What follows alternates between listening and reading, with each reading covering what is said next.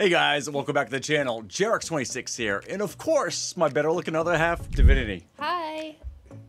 So we've been watching the Jocat's guides to D&D. Someone had recommended that we check them out. We've been doing a playthrough of Final Fantasy XIV, and he has some crap guides to Final Fantasy XIV that are absolutely hysterical and pretty damn informative too. True story, yes. And so people had notified us that he also has crap guides to D&D, and we watched the crap guide to the DMing, as well as his crap guides to the classes. They were so good. I absolutely loved them. So good. So he's got a lot of these crap guides, so we're gonna check out some of the other ones. So this is the crap guide to D&D 5th edition character sheet. Are you ready? I'm so ready. Let's do this. All right, guys, let's get going. You may think you know D&D, but guess what, nerd? You don't. Not until you understand what the fuck is all this shit. What is this? What is this? Why do I need to know animal handling? The fuck is Arcana? The shit are hit dice. What's a proficiency bonus? Why are Electrum pieces so stupid? Well, strap in for a formal education, ass hair. I'm gonna reteach you how to do math, because let's be honest, you still use a calculator to add and subtract single digits. Welcome to a crap guide to D&D. That was fire. All right, pause a second. Yeah, you know what? That was a fire intro. Someone coming, brand new to D&D. Divinity and I, longtime D&D players, Yeah. longtime MMO players as well. That's kind of how we got introduced to Jocat's guides. Mm-hmm. But someone coming in new to D&D, I gotta admit, it can be a little overwhelming with just a sheer amount of information, and the character sheet for sure could be, for sure. I think, simplified a little bit maybe, or kind of streamlined a bit. Yeah, that would be nice if you could. So let's see what he has to say about it. Yeah, I love how usually when you play D&D, your whole first session, you might achieve finishing your character sheet. Oh, literally, that's always usually Maybe. session 0. Yeah, That's the goal get your for character your sheet first down. 2 or 3 hour 4 hours session later. is to complete a character Exactly. sheet. All right, let's go.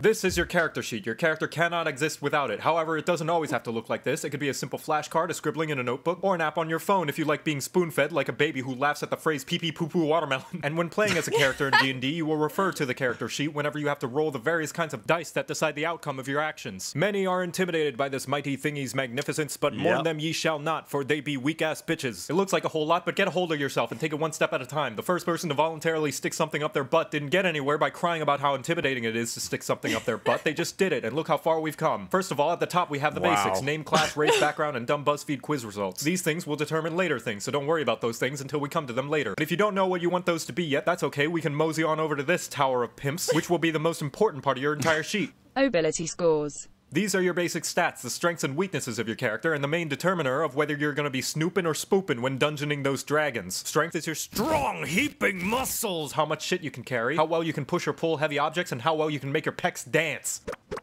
It also determines the weapon damage for most Jirox melee is good weapons, at but that. we'll get to that later. Next is dexterity, the little bitch version of strength. It's your hand-eye coordination, reflexes, and balance, and how well you can hide your handheld when you hear mommy and daddy stomping up to your room like Godzilla. Where strength is about how you can plow through a table being thrown at you, dex is about how you can limbo walk under it. Dex can also be used with what are called finesse weapons, which lets you pick between the two physical stats when rolling attacks and damage in case you skipped arm day. Constitution is your general vitality, how healthy you are, your endurance, and is used for rolls as frequently as a millennial eats breakfast. It mostly only affects your overall hit points, but it's still fairly important and can be treated like the amount of candy in your pantry. You only realize how little you have once you see somebody else with lots of it. Intelligence is dumb.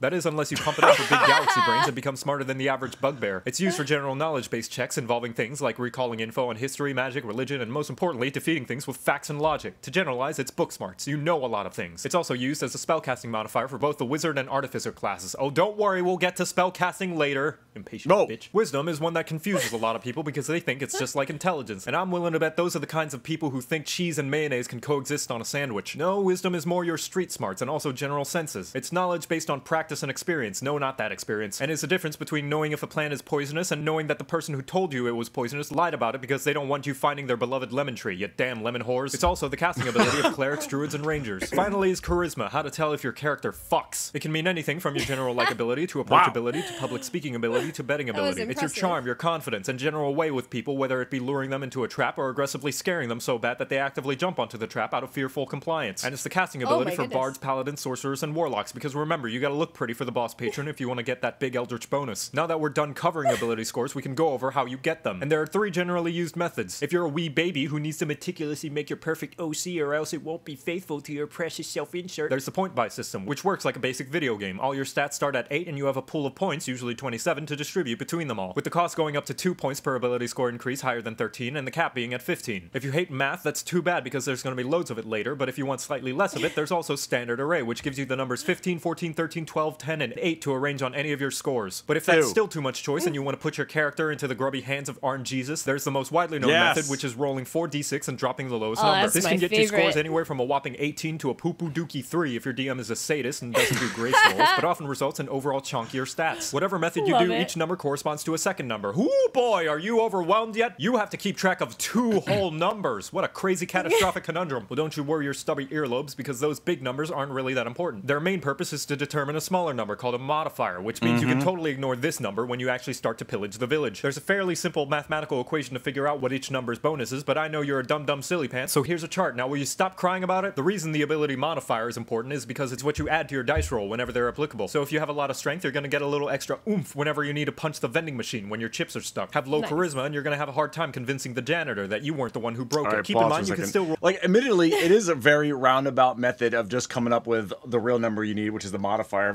Yeah. It's always been known that it's kind of like you're doing a lot of crazy, rolling and calculation and accounting just to have your modifier. Let's just do modifiers. Yeah, I honestly think I was like 3 campaigns in before I finally started to get a hang of like what any of this stuff meant. Like literally I was like, you say roll the dice, I roll the dice, and then you told me what the number is and I plug it in the hole. It took a while to like figure out, what everything means and how your rolls correspond to your stats. But once you get up and running, though, with it, it's really fun, and it's kind of neat that it's a little unpredictable because for many of these methods, there's a little bit of luck to, how you're going to do when you are up against a monster or whatever the case may be. True. All right, let's go.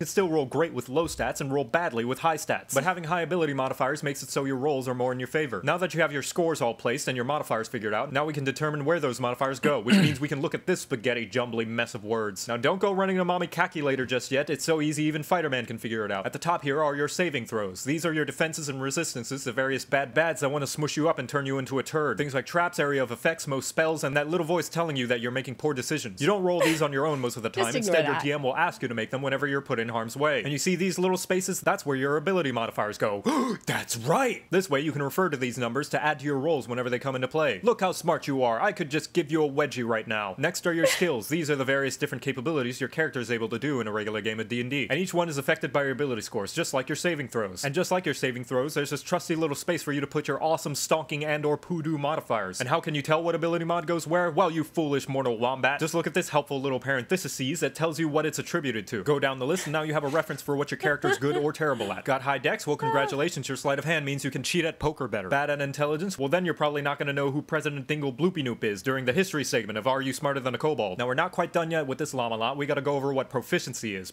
Proficiency. Proficiency is what separates the fake gamers from the hardcore top 500 ultra platinum uber pros, and you can find it in this little dingle. Starting at level 1, your proficiency bonus is 2, and it increases as you level up more and more. Basic gist, it goes up by 1 every 4 levels. This number is added to anything you are proficient, aka trained with. And as far as saving throws and skills go, this will be signified by a little check mark, and which ones those little check marks go into is determined by a combination of your class, background, and on rare occasion, race. For example, a fighter has proficiency in strength and con saving throws, so wha-bam, wha-bam! Add those numbers. Nice. They also get to choose 2 skills to be proficient with from this list according to the parrot hambone. Normally you would pick your own, but here we're just gonna go athletics and perception. Wha-bam! Wha-bam! Let's say you're also a hermit. You get these 2 skills to be proficient in. Wha-bam! Always remember, whenever you're proficient with something, it means you get to add this sexy number on top of whatever appropriate ability modifier that's added to the dice roll you make. Proficient in athletics, roll a d20, add strength mod, add proficiency bonus. And if at any point you forget what you're proficient in, just refer back to the player handbook for your race, class, and background. Congratulations, you now know how 90% of Dungeons & Dragons works. You feeling smart yet? You feeling like you can wrestle a spider cow? Well, sit the hell back down because we're not done yet. Now that we're done with the stat portion of the character sheet, we can look at the combat portion. This section is what you refer to when your DM says clickety-clackety, you're about to get attackety. Up at the very top left is your armor class, or AC for short. This by default is 10 plus your dexterity modifier. No, I said the modifier, not the score. Pay attention. However, this can be increased by the different types of armor. Whichever whichever one you start with will depend on which class you pick. Next is initiative. Whenever an encounter begins, initiative is rolled and determines who goes first and who stacks dice for the next half hour. This number is the same as your dexterity modifier and is added to your initiative roll at the beginning of an encounter. And this last little block is speed, which is how much you can move across the checkerboard each turn. Each square equaling 5 feet of movement if you're normal and use the Imperial system, and is initially determined by your race or how well you can try to convince your DM that your character ran track in high school. Below that are the hit points, maximum, current, and temporary. Your maximum hit points is like an anime fan's figure shelf after about 2 conventions. You can try to fit more, but we all know any extras are gonna have to sit on your desk next to all your empty cups. It's determined by your class, each one having its own size of hit die plus your constitution modifier. Because D&D is a communist game and believes in universal healthcare, at first level you always receive the highest possible roll for hit points. But for every consecutive level you can either roll for it or take the coward's way out and take the average increase instead. And then your current hit points are pretty obvious. It's the amount of blood you still have inside your body at the moment. Reach 0 and your character skips 50 seconds ahead of this video. Lastly, there are temporary hit points, which go above the maximum hit points and you only ever get on special occasions via spells, special abilities, or the local grandma lizardfolk just made you a delicious bowl of her legally ambiguous performance-enhancing herbal soup. Keep in mind a couple of things. Temporary hit points are kind of like the skin-tight leather jackets from the 90s X-Men movies, in that they don't stack on top of each other and you have to pick which one you want to keep if given multiple of them. And if you're on the floor dying from a stab wound, putting it on won't magically stitch it together. And what are these 2 lonely boxicles? Well, my stupid student, they're yin and yang, 2 sides of a coin, one for when you're alive and the other for when you're unalive. The former being your hit dice. You have as many of these as your player level and can spend them whenever you take a sit for as long as a single episode of a Netflix original show to recover your hit points. What size of hit dice is once again determined by your class, and you get them back whenever you binge an entire season's worth of a Netflix original show. But what do you do when you're bleeding out while dressed in a 90s teenager's idea of a sexy badass superhero? If your current hit points ever reach 0, you have to look over on this touch-deprived box and start rolling death saves, where you gamble with Grim each turn and roll your most well-behaved d20 to see whether you luck back to life or have a very awkward reunion with those bandits you killed 5 minutes ago. Roll a 10 or higher and you gain a success, 9 or lower and you get a failure, 2 failures if you drop a fat stinky nat 1, 3 successes or a lucky 20 and you hop back to 1 hit point, 3 failures and your character sheet becomes the DM's ass-wiping supplies. Attacks. This section is where you throw in all your various flavors of stabs. If you have a weapon or attack of some kind, you write it in here and refer to it during combat. Say it's a sword and shield, yes, both. You would write down the name of the weapon here, then next to it is the attack bonus, aka how accurate your weapon is. No, not the damage. This number is determined by your strength modifier for most weapons, unless it's a ranged weapon like a bow, in which case you use your dex mod instead. Or if it has the finesse property, which allows you to pick either. On top of that, if you're proficient with that weapon, you can add that good old bonus to it too. But how do you know if you're proficient with a weapon? Let's put a peen in that. Alternatively, if it's a spell attack like Eldritch, your attack bonus becomes your spellcasting ability modifier. Let's take a bard for instance, which is the slut stat plus your proficiency bonus. Whenever you roll a d20 to see if your attack lands, you get to add this number to the total. Alternatively, if it's a spell or special item like a bunch of ball bearings thrown in attempts to recreate Home Alone that requires the enemy to make a saving throw, you can put the saving throw and difficulty class there instead. But how do you know what that number is? We're gonna put a peen in that too, shut up. Once you have that number, to the right of it is the damage roll, aka how aggressively you're going to introduce the enemy's face to your sword. This is included in the description of whatever weapon or spell you are using. Whether it be a light jab at their insecurities, a proverbial pounding in pornographic proportions, or 86 fire damage in a 20-foot radius, just fireball!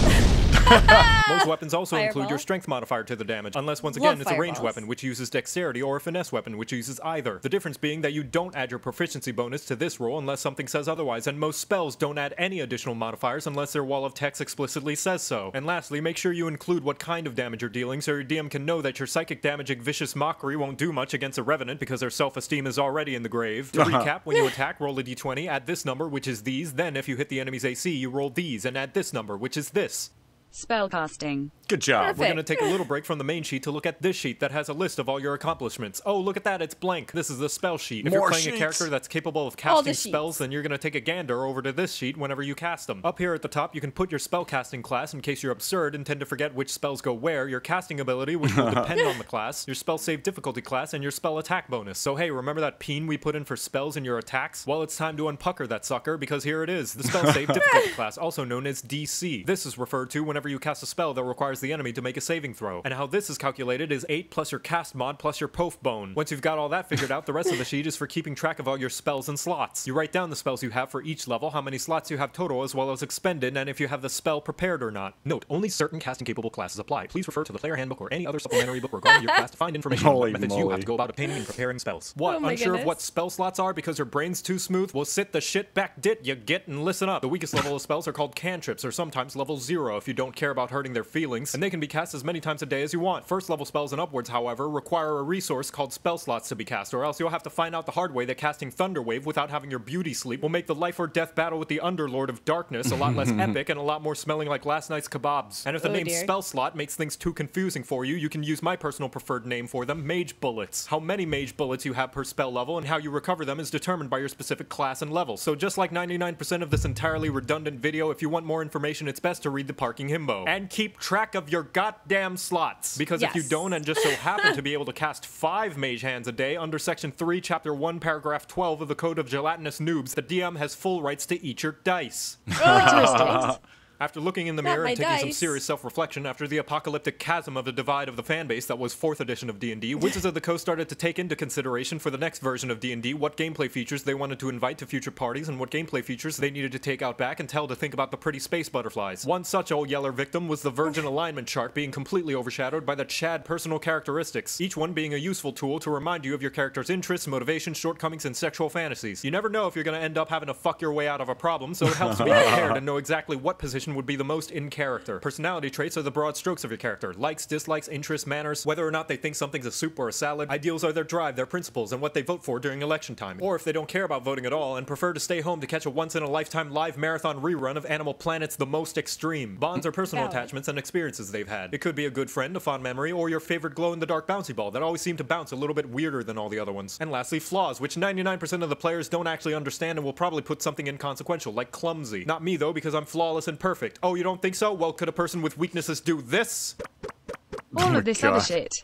Now remember that peen we put in wondering how you know what weapons you're proficient with? That goes down here, by the way, and that, along with basically every other section we've yet to cover, can be figured out in this next part, which is what I like to call the copying it over from the book section of the character creation, because that's basically all you do for the rest of the sheet. I gotta pick a background, check the player handbook. What proficiencies do I get? Check the player handbook. What about feats and traits? Check the player handbook. What's my starting equipment? Check the player handbook. Or any other supplementary book relevant to your chosen race, class, background, a la Volo's Guide, Jennifer's Guide, nice disclaimer. And with all that again. done, congratulations, you now have a completed and fully functioning character sheet, ready to be used once, then completely lost, then found again once you've already redone a second one, or if you're lucky, one that will be used consistently over the course of several years to the point where there's more eraser skid marks than pencil lead, and the once firm sheet of paper turning as soft as a tissue person's dick after seeing you in the shower. Now you know how to use a character sheet. You're welcome. You have to write your backstory. Fuck!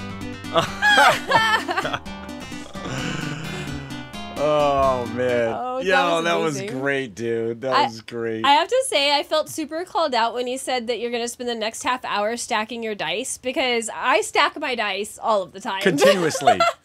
I'm always stacking my dice. Divinity's always stacking her dice. Usually I can stack like one set of dice, but then when I try incorporating a second set of dice, like I hit some kind of limit and they all fall over. But yeah, I love stacking dice. So I was like, he's talking to me. Dude, another Jocat win, man. Yeah, for sure. Yeah, going into this, I'm like, how can you make the character sheet is typically kind of, can be complicated if you're new to it. It's kind of dry and boring, I feel like. True. And I was like, how are you going to make this like, fun and exciting in some sort of way? And of course he was able to do it.